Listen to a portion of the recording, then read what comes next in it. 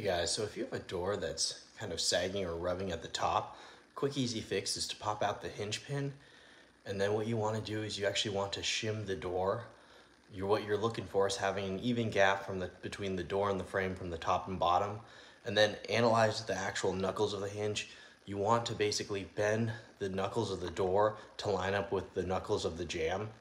Once you do that, you can set the pin back in place and the door will be in perfect alignment. So it's a quick tip for adjusting any type of commercial door hinge or residential door hinge.